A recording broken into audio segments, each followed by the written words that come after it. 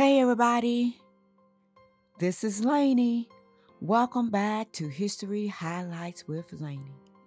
Thanks to those that have donated to my channel, and also thanks to those that will donate to my channel.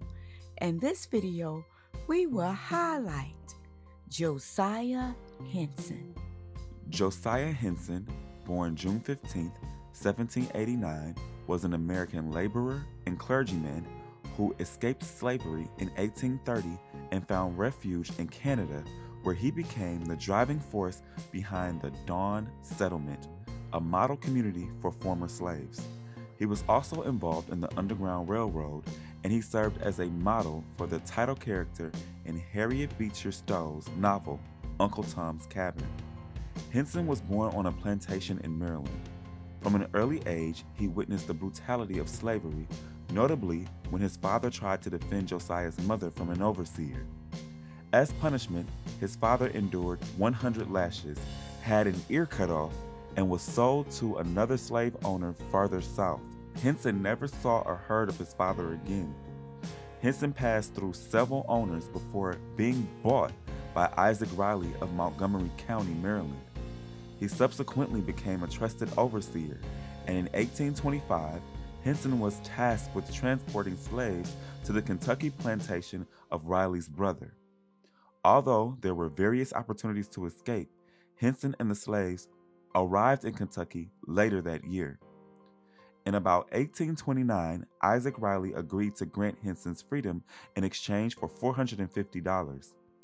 Henson had already raised most of the money by preaching, but Riley later dramatically increased the fee.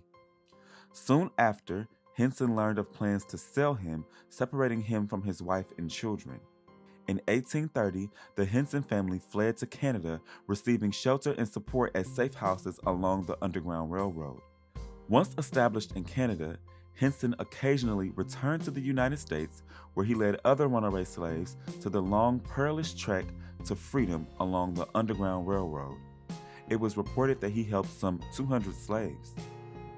In Canada, Henson became a leader among the growing number of fugitive slaves. He was the driving force behind the establishment of the Dawn Settlement in Dresden, Ontario.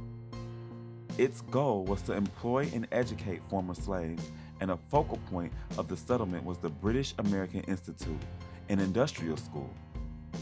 To secure financial backing for the community, Henson made a number of trips to the United States and Great Britain. In 1851, he was granted a personal audience with Queen Victoria. Henson's autobiography, The Life of Josiah Henson, was published in 1849. It was subsequently reprinted under a variety of titles. Stowe cited the work among her sources for Uncle Tom's Cabin. In 1983, Henson became the first Black person to be featured on a Canadian postage stamp. So, there you have it. A little bit of history on Josiah Henson. Be well, stay safe, and stay in peace, not pieces. Always remember, you are enough and you are loved.